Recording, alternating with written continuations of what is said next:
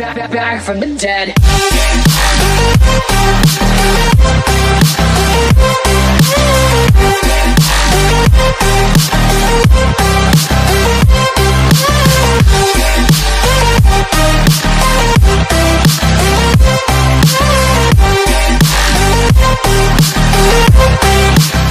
Hi everyone, so welcome to my first Halloween tutorial. To start off, I'm just going to apply a base of foundation. This one is relatively tanned for myself, but I'm just going in with a lighter colour concealer under the eyes because we want to bring that area forward for this look. And then I'm going in with my normal shade of concealer everywhere else on blemishes, etc. To help brighten the area further, I'm just going to be baking with a loose translucent setting powder in all the places that I want to bring forward slightly, and this is obviously going to help set all the liquids that we put down as well. I'm now taking a mixture of the warm and cool shades for the forehead. We all know Cleopatra is an Egyptian queen, so I want her to look very golden and chiseled, of course. And here we're just going to start to create the effect of a rounded cheekbone with contour. So I'm making sure to use just the cool tone brown for this. And it does look a bit crazy. Please don't do this if you're going out in broad daylight or just for every day. But it does look really great on photos to help change the structure of the face. And I also added more brightening powder on the sides of the nose to help simmer, and also on the tops of the cheekbones to help bring them forward further. Moving on to the brows. I like to use an oily makeup remover on my brush to help sort of liquefy the dip brow a bit because it was a bit dried out. It is a makeup remover, but I don't find it affects the longevity of the product in any way because the dip brow is waterproof, if you didn't know that. I stuck with the general shape of my eyebrows, just made them slightly darker, thicker and more defined than I usually would. And I'm going in with concealer to carve out the eyebrows as well as prime the eyelids. You know the drill. I put a lot of powder underneath my eyes to catch any fallout that may happen during the process, because we are about to go in heavy with some colourful eyeshadows as well as glitter, and I don't want to risk that. But to make things easier, I'm using a blue eye pencil to sketch out where I'm going to cut the crease. This is much easier than trying to go in straight in with eyeshadows. I winged the outer corners slightly and then continue to buff it upwards a little just so there's no harsh lines when it comes to putting eyeshadow on top. Speaking of which, now comes the scary moment.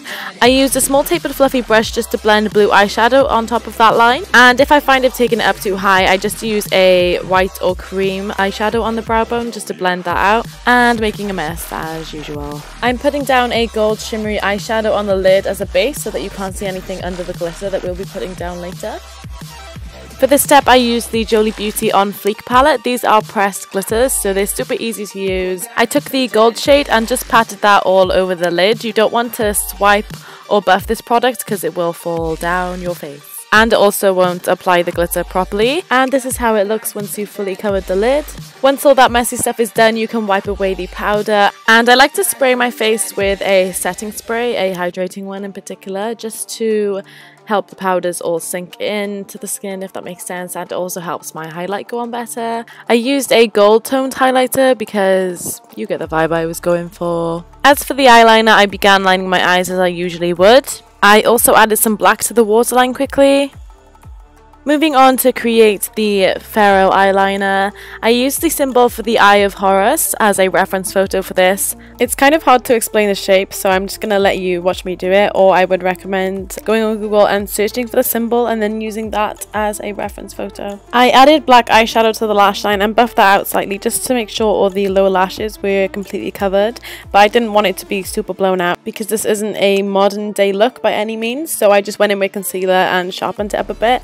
And I also added a little baby wing to the inner corners. Clearly that got everywhere because I just love making a mess. So once I cleaned that up, I just added lashes and mascara before continuing with the symbol design underneath the eye. If you're in your youth but still have wrinkly under eyes like me, you might want to tug at your under eye a bit just to help you get in there.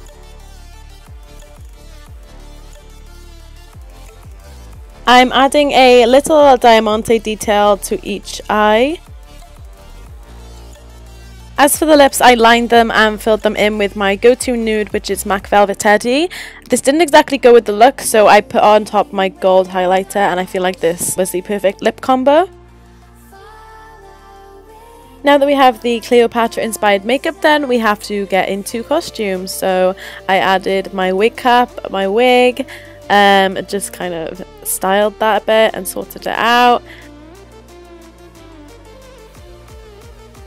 I also added some gold jewellery pieces. I also used snake earrings because in Shakespeare's Antony and Cleopatra, she dies by getting bitten by a snake.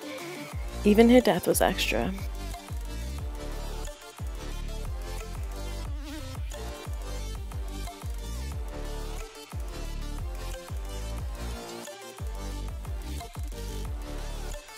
Now that we've had a bit of a play about as Cleopatra, I was really feeling the character, I don't know why, but it's time to get mummified. So I'm just sketching out a basic shape to go off.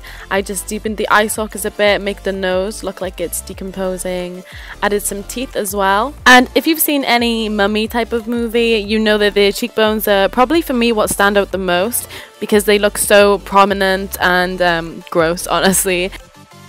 So I went and heated up my gelatin, and while I'm waiting for that to cool down, I added some creepy contacts. We're going to be using gelatin to form the structure of our mummified face as well as give some texture to the look. I have a recipe for this I will link down below. So I just put gelatin down and then put cotton on top of anywhere that I want to be protruding, shaped it, and then added more gelatin on top just to seal that in and so we can be able to paint on top of it.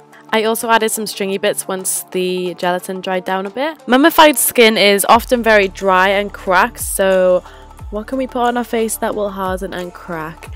A clay face mask.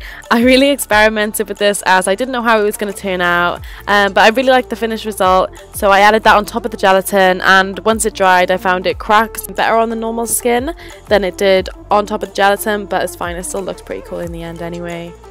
I powdered everything down just to make sure that nothing was still wet. Taking my alcohol activated paint palette, I went in with black just to add dimension anywhere where I felt like it needed it. So that's under the cheekbones, the nose. I made the temples look a bit more sunken in as well, and obviously in between the teeth. And alcohol is obviously not safe around the eye area, so we went in with eyeshadow just to shade in the eye sockets.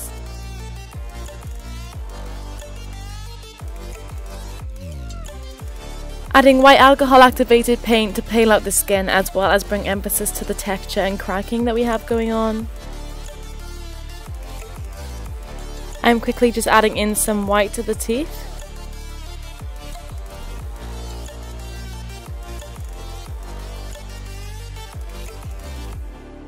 I decided to incorporate some mauvey red tones just to make everything look more rotten and decayed. I also brought some of the paint down the neck. I added in some black eyeshadow because I felt like we lost some of the black that we put down during the paint job.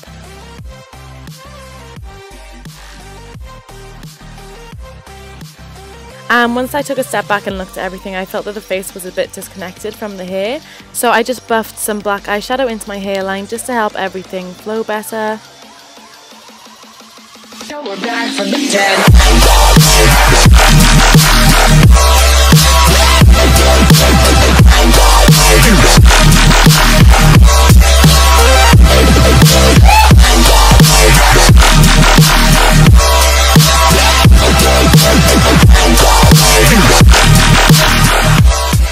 Don't forget to subscribe, like and comment. Okay, love you, bye!